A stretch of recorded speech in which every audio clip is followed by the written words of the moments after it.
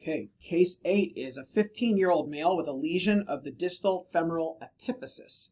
So the end of the long bone right underneath the cartilage, and we're actually seeing cartilage here, which may represent part of their growth plate. It's hard to tell because at low power, you can see we've got a curetted specimen, curettage fragments, multiple fragments of mature cartilage here, which I'm going to tell you does not represent part of the lesion. This is background cartilage. I imagine that they scraped out the lesion and that it was right near the edge of the growth plate, and that's where this cartilage came from. And then in between, we've got these fragments of lesional tissue, abnormal tissue. It's not bone and not regular cartilage.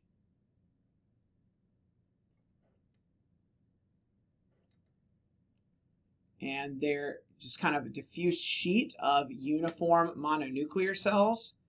They don't have much atypia. They all kind of look the same. And if you go closer and look at their cytology, see if I can get it in focus here, you can see that some of them have nuclear grooves, these kind of elongated lines here down the length of the nucleus. And some of them have a kind of vaguely bean-shaped or reniform, kidney-shaped nucleus. So these kind of grooves and bean-shaped, coffee bean-shaped, some people like to say, cells, that of course is the buzzword for the tumor that we're looking at here, which if you're at home, you're hopefully shouting out the answer right now. And then also some scattered giant cells, commonly seen in this tumor and in many other bone tumors for that matter.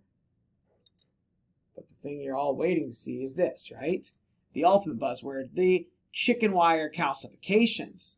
So, and also if you shouted out Langerhans cell histiocytosis because of the bean-shaped nuclei, that's not a bad idea. The nuclei of this tumor, which is chondroblastoma, can look similar to Langerhans cell, but in Langerhans cell you'll have eosinophils and mixture of the background inflammatory cells, and then the usually radiographically going to be a bit different. So these tumors here, this is chondroblastoma, which is a benign tumor of cartilage. And here what happens is the chondroblasts don't develop into well-formed mature cartilage like the cartilage we saw over here, the mature background normal cartilage, like from the growth plate here. You can see the chondroid cells are arranged into these kind of rows, right? These columns, these tall columns, which is typical of what happens at the growth plate.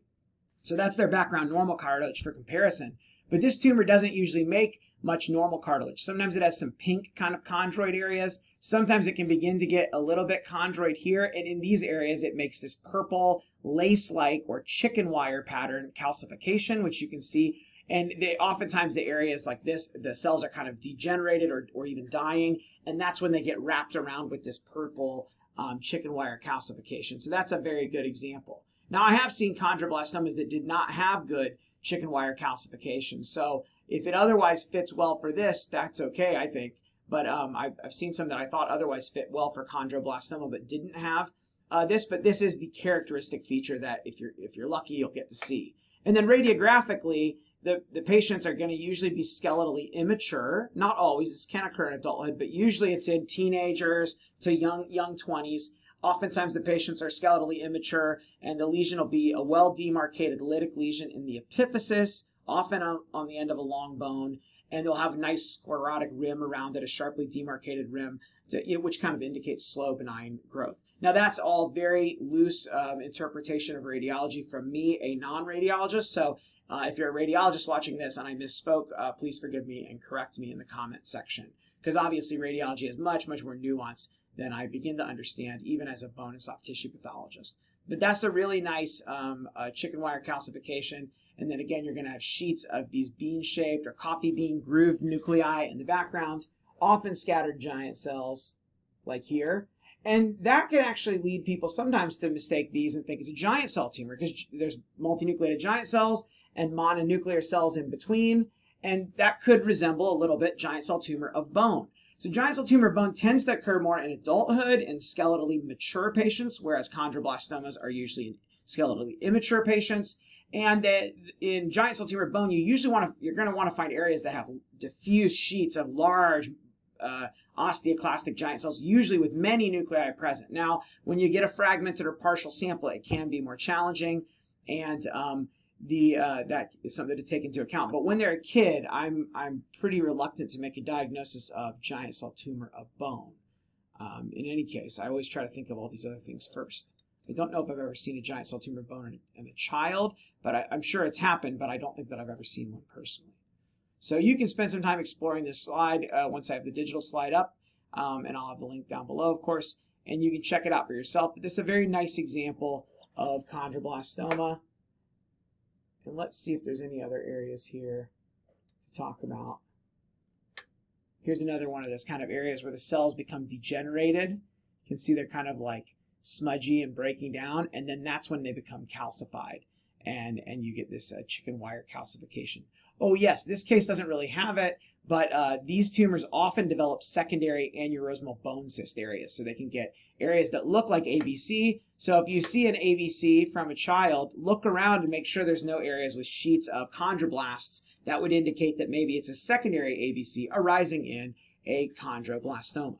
So let's see, one of the questions here we have is what are the other bone tumors that are usually epiphyseal in the epiphysis? So I just said a giant cell tumor often is a lytic lesion in the epiphysis of a long bone, but it tends to be in adults. In kids, we have osteoblastomas, as seen here. Aneurysmal bone cysts, so they can occur in a variety of locations. They can occur in the epiphysis of long bones. And then finally, a very rare entity, but one that tends to be in the epiphysis also, is clear cell chondrosarcoma. And I've got a video about that. I'll put a link down below, and you can go check that out. A very distinct appearing tumor. It's extremely rare, but it's an important tumor to know about because it can mimic some other things. It doesn't look like a typical chondrosarcoma, and it also has a different prognostic implications. It tends to, in general, have better prognosis than some of the other forms of high-grade chondrosarcoma. So here's another look at those coffee bean-shaped nuclei in this very classic example of chondroblastoma, a benign tumor. And the majority of these are treated successfully surgically. I believe they often will curette them out. And occasionally, though, they can recur, but they are benign.